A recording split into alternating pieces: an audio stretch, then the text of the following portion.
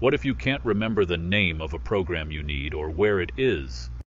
I didn't know if this was going to work, and I almost broke down crying when it did. There's a dementia component to my Parkinson's that impacts my short-term memory. I'm asking Groq to find and run a program whose name I can't remember. And it does. Hey everybody! It's time for AI Tips with Jay!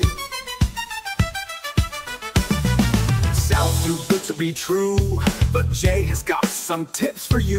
Totally free, you don't have to pay. It's time for AI Tips with Jay! AI Tips with Jay! Hooray! AI Tips with Jay! AI Tips with Jay. This week on AI Tips with Jay, let Groq run your computer? Really? Holy crap. And now here's Jay. I feel like people aren't grasping the impact of this PocketGroq CLI implementation. Whose fault is that? I accept full responsibility. Good, because you're the pitch man. I'm just eye candy. I think these new features will grab people. Well, I'm all for grabbing people. And thus the ankle monitor. Get on with it already. So, most of you already know how the CLI version of Groq works. It's like playing Mother May I. You have to start any requests with Groq, or you'll probably get an error. See?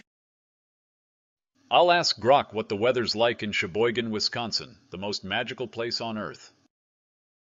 Okay, that by itself should be impressive enough. This is real-time information, not LLM-addled archived info months out of date. When Groq doesn't have the information immediately available in its LLM, it seeks and searches the internet sources it needs to answer the user's question. And it does so quickly and seamlessly. I would read all this to you, but modesty forbids. In short, I'm wonderful. Oh boy. Again, get on with it. Ever forget the syntax for a command you haven't used in years? No problem. Just tell Groq what you want to do. You can run MS-DOS commands, launch programs, find files, and more. Pretty much anything you can do from the command line, Groq can do for you. Admittedly, Notepad is a bad example. I could have just typed Notepad, but I wanted to use it to demonstrate our shorthand for the phrase, run a command. Just drop in 2 exclamation points to put Groq into command mode automatically.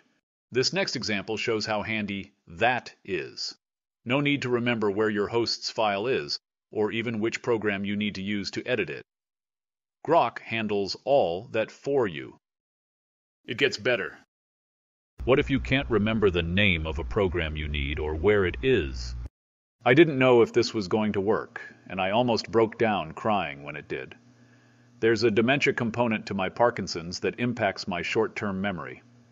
I'm asking Groq to find and run a program whose name I can't remember. And it does. I usually release these longer videos on the weekend, but the fact is I could play with this thing the rest of the month. But then I'd never get around to showing it to you. I'm using this project as part of a subscriber drive. But if clicking like, subscribe, share, and giving it a star is too much hassle, it's online for 99 cents. Worth every penny. Nice work, Fabio.